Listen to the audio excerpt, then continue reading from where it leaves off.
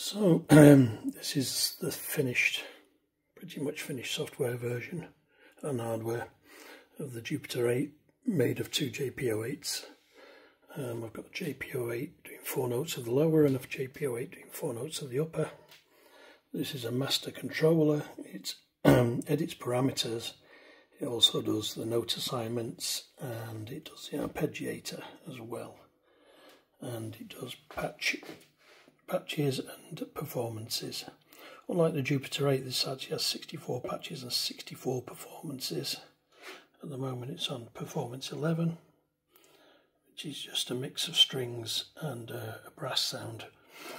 You've got access to the JP-08 chorus, which is not available on the front panel, and access to the delay with the delay level, time and feedback here. And that's available for the upper and lower section.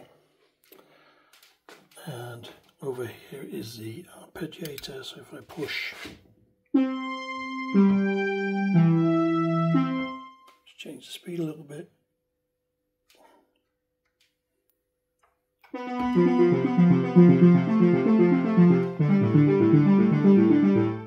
It's based on the standard Jupiter 8 arpeggiator, where it'll just basically play the notes in the way that you play them, up to 8 notes into the synth. And you've got external clock, which is on a 1/4 inch jack, which is a like 0 to 10 volt pulse, and you've got MIDI clock with start and stop options, and then back to internal. And it follows the same process as the Jupiter 8 arpeggiator, where it's basically on the lower section only in split mode, and it's across the whole synth in dual and whole mode. So that's that bit. The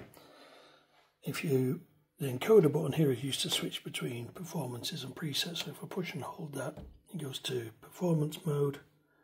patch mode, and you can see I'm in whole mode there, and I'm set to the lower. So it's just one sound now.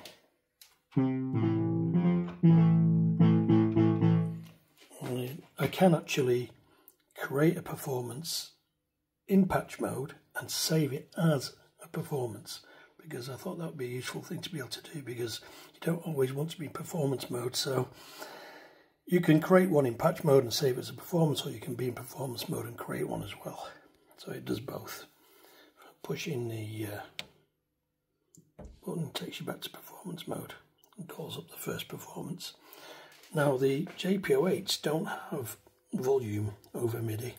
Don't have so there's no way of balancing. So I've got a volume control here, which in return gives me the volume,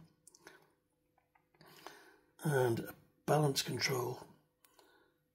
Now I'm in dual mode, so the balance works, but if I was in whole mode the balance would do nothing, because you don't want to balance the whole keyboard.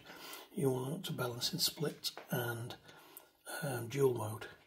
So here is a hardware mixer, which is basically 4 VCAs mixed down to a stereo pair, and this takes the 4 outputs, the stereo of the lower module and the stereo from the upper module, and then uses a combination of software to create a balance in dual and split modes and no balance in whole modes. And that works quite well, which gets around the fact that I have no MIDI volume control at all on the JP-08s. I think Roland actually may have done that to prevent you making this sort of thing, I'm not sure. So everything's working. The hold's working, hold facility's working, the dual splits is all working, the arpeggiator works.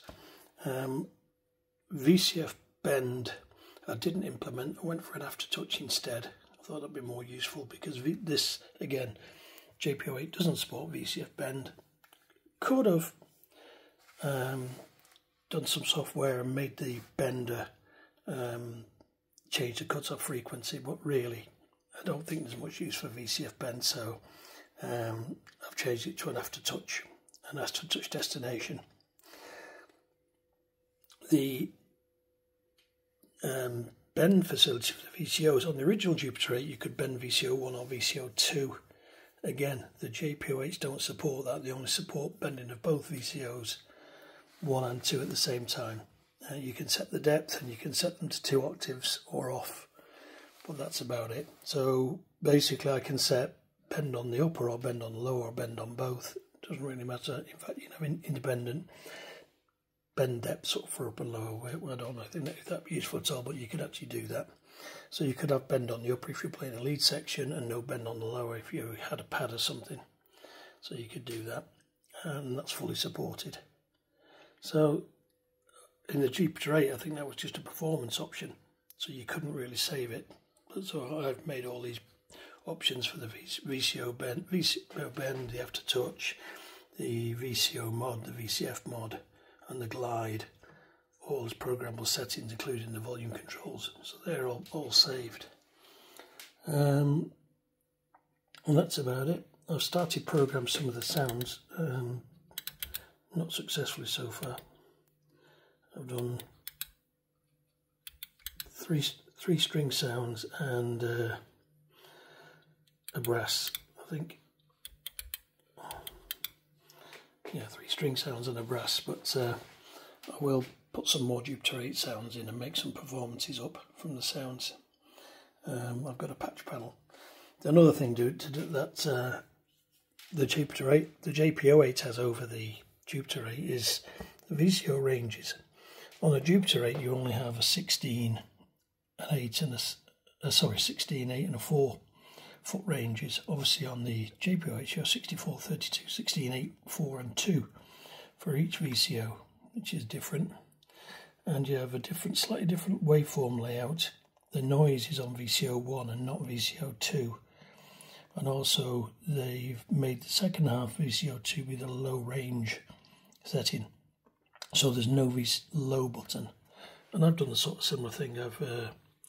I've set the range